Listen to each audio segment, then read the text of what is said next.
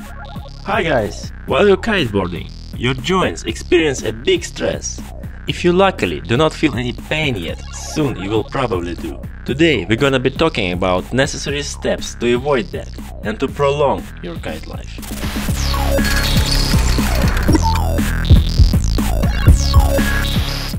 High energy compresses your body when you practice powered up stance.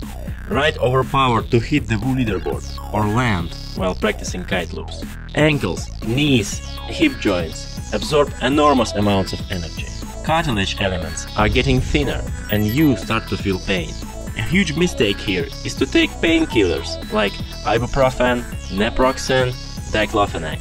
I've met a lot of people doing that. Today, a lot of researches show that they accelerate the degradation of cartilage tissue, increasing the chance of joint disease progressing in the future. To explain it shortly, painkillers suppress the synthesis of prostaglandins, chemicals that cause pain. Unfortunately, same prostaglandins are responsible for growth of chondrocytes, cells which normally are building and repairing the cartilage tissue in your joints. So, if you already feel the pain, pay attention to proper joint maintenance.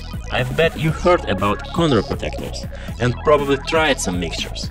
But to complete the picture, take a look at the most substantial elements and, more important, proper dosages. The big catch here is that often they sell products with ridiculously low dosage of active elements, which makes them useless to take.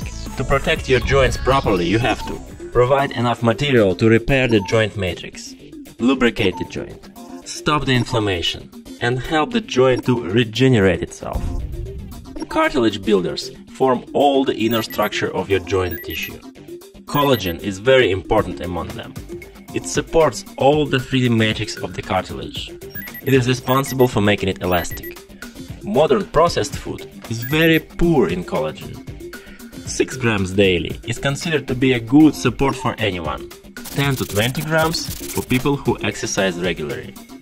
Remember, collagen captures a lot of water, so be sure to drink enough of pure water to avoid stomach and kidney problems.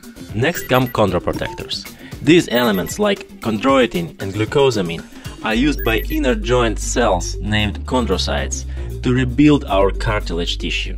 Chondroprotectors serve as a resource to normalize joint regeneration process. Nowadays, it's recommended to take 1500 milligrams of glucosamine and 1200 grams of chondroitin daily. Modern chondroprotector powder mixtures also contain MSM and hyaluronic acid.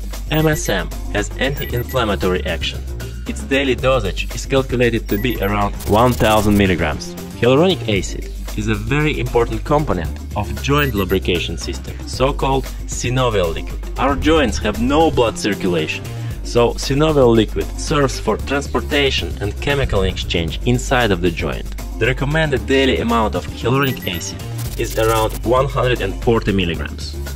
Our last element for today, which cannot be put into normal powder mixture, is omega-3 acid, which exists only in liquid form.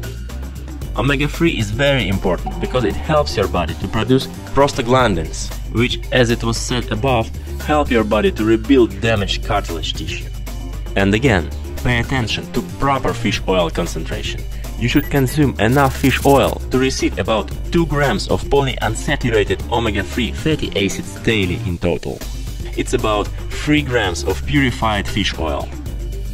I recommend to take supplements mentioned above in courses of 1 month at least 3 times a year, during intense trainings and during your kite trips. Check out the description below for products I've tried on myself and complete sets of supplements I recommend basing on my own experience.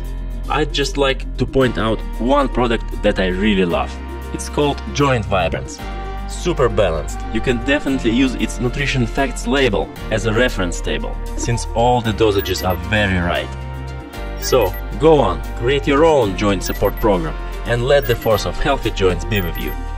Thanks for watching and see you in the next videos.